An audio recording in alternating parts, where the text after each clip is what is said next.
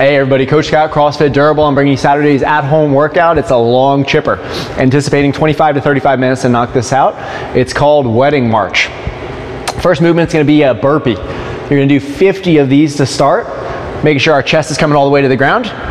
I would recommend incorporating a step up because of the high volume. It makes it a little bit easier to breathe, and that way you can roll right into the next movement, 1 mile run, right? Not completely out of breath.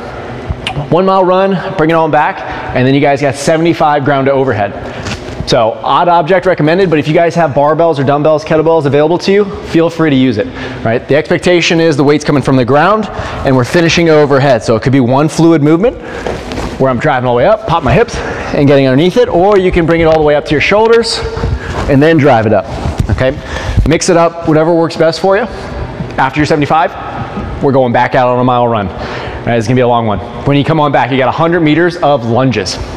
Rather than thinking about distance of 100 meters, you can focus on doing just 100 reps. 25 or 50 right, 50 left. If we do have something going on with our knees and maybe that deep knee bend is a little bit uncomfortable, you can try actually a reverse lunge or staying in place, and then just go ahead and try to do one side, all right? 50 on the right, 50 on the left. If that's a lot of pain, you guys can go ahead and do a little bit more of a RDL, where I'm actually just coming forward, where I'm still tapping into my hamstrings, or floor bridges.